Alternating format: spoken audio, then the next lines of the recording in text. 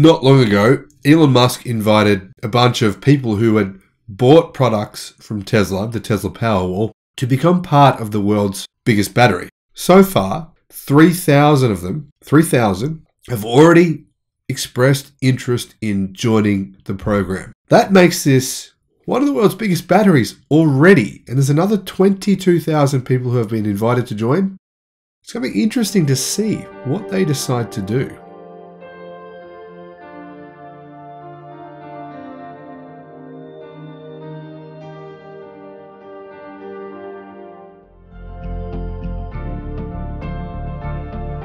Hello my friends, welcome to the channel, great to see you.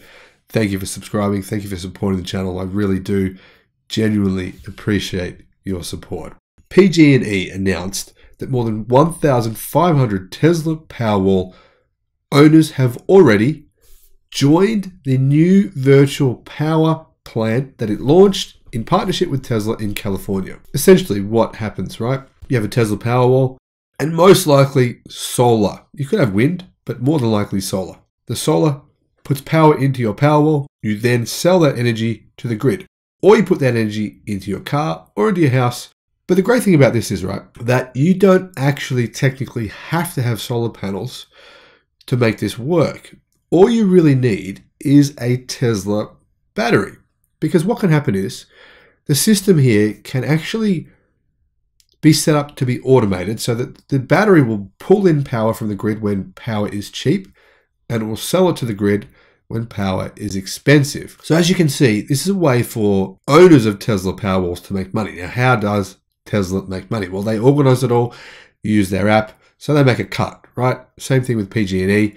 I don't know why PG&E need to be included. I figured Tesla should just get rid of them, but maybe someone knows why they're needed, and you can tell us all in the comment section below. But that's basically the simple way of explaining how this works. And it's a way that I think eventually electricity will become virtually free for most people. It'll be a marginal cost. Now, Tony Seba on Rethink X has been saying this. Tony Seba was actually the reason, Peter Diamandis and Tony Seba were actually the reason I started this channel. I was watching them back in 2014, and they were talking about what would happen today. And they predicted a lot of the things that are happening now. And when it comes to this whole battery energy storage, the concept of marginal cost of energy makes a lot of sense when you see how this is beginning to play out now in California, right? A virtual power plant consists of distributed energy storage systems like Tesla Powerwalls used in concert to provide grid services and avoid the use of polluting and expensive peaker power plants. Same thing is happening in Texas right now. Tesla launched a test VPP in California where Powerwall owners would join in voluntarily without compensation to let the VPP pull power from their battery packs when the grid needed it. However, you wouldn't think many people would want to do that, right? I mean, use your power pack to help the grid for free. I don't think I'd be signing up for that. It looks like some people did though. Things changed recently though, when last month Tesla and PG&E, a large electricity company in Northern California, announced the launch of a new commercial VPP where homeowners with Powerwalls would get compensated for helping the grid with the energy in their battery packs. Now, I don't think most people fully understand the gravity of this, because what happens, right, when the electrical system in any country or state or local area goes out, when there's not enough power for the generation and just cuts out, right? What happens is peaker plants jump in to make up for that shortfall of energy. These peaker plants are things like massive gas plants, right? Massive fossil fuel burning plants. And they actually do take a little while to jump in. They take a few hours usually. Depends on what type of peaker plant it is. Take a few hours. But here's the key point. They're incredibly polluting and incredibly expensive.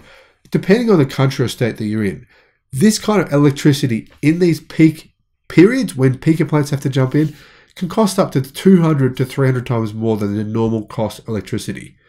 You can see how owners of these Powerwalls could make a lot more money than what you might expect, even though, right, even though they're not actually sending all that much power out. The actual amount of money they can potentially make to replace these peaker plants is bigger than you would think. Now, we have a battery here in Australia, which our Prime Minister mocked. He said it was the big banana. He said it wasn't going to work. At the time, it was the biggest battery in the world. Elon Musk said in response to a television program on Australia that he would help build it. He was mocked by people. They said it wouldn't work. He said he'd do it in 100 days. If it wasn't done in 100 days, Tesla would provide it for free. Or he would provide it for free. I don't remember. Anyway, it was done in 100 days. And the funny thing is, 1 year later, the company that paid for this battery decided to double it in size because it works so well. And guess what? It's been an economic success. And now, other companies around Australia are like, well, let's do the same thing. And so they are. So this kind of thing works really well. PG&E has now released an update on the virtual power plant and said that more than 1,500 Tesla Powerwall owners have already joined the program. However, 25,000 customers with Powerwalls have been invited and more than 3,000 have expressed interest. So it could increase to 3,000 within a very short period of time. I'm going to guess that lots of those 25,000 over the course of the next few months will join up as well, making this one very, very big peaker plant, which provides clean energy to the grid. Now, there's only going to be more and more people with these battery systems over the next few years, meaning this peaker plant, this virtual peaker plant, this clean energy peaker plant will only get bigger and bigger and bigger, displacing who? Fossil fuels. Drew Baglino, Senior Vice President of Powertrain and Energy Engineering at Tesla, said, enabling Powerwall customers to support the grid and their community is a necessary and important part of accelerating the transition to sustainable energy. We seek to partner with utilities and regulators everywhere to unlock the full potential of storage to bring more renewable, resilient, and less costly electricity to everyone. Now, you might be thinking 3,000 Powerwalls, it's not that many. Actually, it's more than you think because it's not 3,000.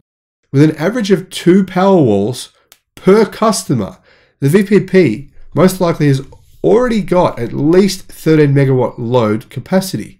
Based on only the 1,500 customers. When that doubles, that would then become 26 megawatts. That's getting pretty big. Now, PG&E says that if all eligible Powerwall owners join the VPP, there will be enough available megawatts equivalent to the energy generated by a small power plant. That's stepping things up another level. So what do you get? Well, Tesla owners can join through the Tesla app and they receive $2 per kilowatt hour as they send energy to the grid during emergency events. Now, personally, I think it's a no-brainer. Why wouldn't you do it? Because even if you sign up, you don't have to stay with it. You can actually, using the app, change your requirements. You can say, well, I don't want to give any energy this week. I need it. Or I do want to give it this week. I don't want it. Or you can say, today, I need my energy and you can't have it. So it's really a no-brainer as to why not all 25,000 would join it, in my view. That's just me, though. Let me know what you think in the comments below. Have you got a system? Would you join up if this system was available to you in your state, country, wherever you are? And one final note, just think of the battery pack size in a battery. The EV I bought just for energy storage, I won't be driving it, just for energy storage, has a 62 kilowatt hour pack. Now that's about the size of 5 Tesla Powerwalls. Imagine when all the EVs everywhere, when there's many, many tens of millions of them, join up to become one enormous battery. Imagine how that will change the world.